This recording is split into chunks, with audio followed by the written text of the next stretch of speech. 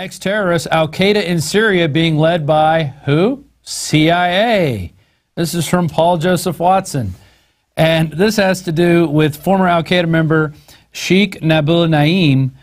He's released an astounding video testimony in which he asserts that the leader of the Jabhat Al-Nusra, the primary fighting force in Syria attempting to topple Bashar Al-Assad, is a CIA operative. He said, and this is a quote, "I personally believe the leader of the Nusra army who declared his support for Amin al-Zawahiri is a CIA operative," states the Sheikh. Naim also identified Al-Qaeda leader Ayman al-Zawahiri as a U.S. double agent. No duh. There was a story a few years ago that Fox released that talks about, was it Zakari? No, Anwar al-Awlaki, that's who it was. Anwar al-Awlaki died at the Pentagon right after 9/11. Then he became the #2 of Al-Qaeda. Then we had to take him and his son out with a drone strike in Yemen without even getting him a trial. His son was only 16 years old, obviously a threat to America. Moving back on to the story, Naim states that the U.S. has been allowing Al-Qaeda to fight in Afghanistan for 18 years and have funded and supported us, adding that members of the militant group are being manipulated. And he also put out a warning saying, listen guys, after America takes over Syria, they're going to come after you guys. So you're fighting for America, and we're going to go to that video now. أنتم مخدوعون وأنتم أدوات تستخدمكم أمريكا لتحقيق أغراضها في المنطقة، وهي تمزيق الوطن العربي إلى دويلات عن طريق الحروب الطائفية، ويكون مصيركم إما القتل وإما السجن مثلنا. فبعد أن عدنا من أفغانستان تم اعتقالنا بحجة أننا إرهابيون. طب ما أمريكا سايبانا بنقاتل 14 سنة.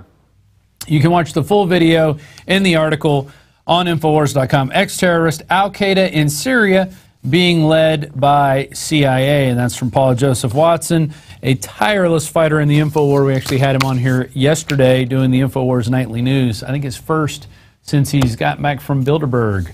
And it was great to have him on, and he had a story talking about how is Snowden a double agent, which is a very interesting prospect considering the amount of information he got and the way he got it and the way he's acting.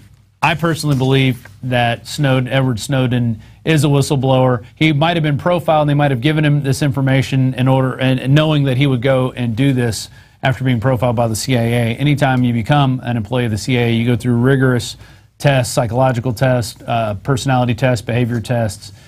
Anytime you get up into a high level like that, those types of tests are going on. So they can identify who would be a potential whistleblower, who won't follow orders, who won't torture, who won't arrest, secret arrest and indefinitely detain people. They know who to out at the right time. So that's the way people are being manipulated. This is from Kurt Nimmo. Judge outlaws First Amendment in bank graffiti case. And this is a guy who was going around on chalk and using chalk to write in front of Bank of America stuff like "No thanks, big banks, shame on Bank of America." Really hardcore messages like that. Well, anyway, a high-ranking security bank manager contacted the police, and the San Diego City attorney decided to prosecute this man here. His name is Jeff Olson, charged with 13 counts of vandalism and faces time in prison for expressing his opinion on a public sidewalk using chalk that will wash away in the rain.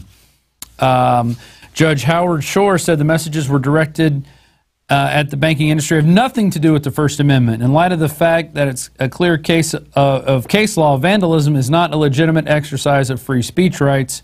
It's really irrelevant what the message is or what the content is. But then Nimmo goes on to point out, children are not arrested for drawing on sidewalks with washable chalk, and citizens putting up signs for garage sales or private businesses in public common areas are rarely arrested or prosecuted. So this looks like a case of the city going after and protecting the big banks and then not allowing it to be a case of First Amendment. We go now to this clip where you can actually hear from the words himself, Jeff Olson, on the horrible things he wrote on the sidewalk. A North Park man is looking at more than a decade behind bars for using washable chalk to protest the banking industry. I wrote, "No thanks, big banks." I wrote, "Shame on Bank of America." For Olson, it was about free speech. In light of the fact that it's clear from the case law that vandalism is not a legitimate exercise of free speech rights, it really is irrelevant what the message is or what the content is. It's irrelevant because I'm most likely funded by Bank of America or cronies in that system. Did I just say that? I don't actually know if the judge in question, his name is Howard Shore, has any connections to big banking or big business. But I wouldn't be surprised. We actually ran a special about that, how judges are sponsored like NASCAR drivers by giant companies because they don't make enough in their salaries that we pay. So they have to be sponsored by giant corporations. Now you can watch Alex Jones live at Infowars.com/show. You'll find links to all of our content there and a free 15-day trial for Prison Planet TV. You can also browse the network, the InfoWars Nightly News, and over 60 movies and documentaries all together in one place. You can watch the Alex Jones radio show live as it happened. So check it out, Infowars.com/show.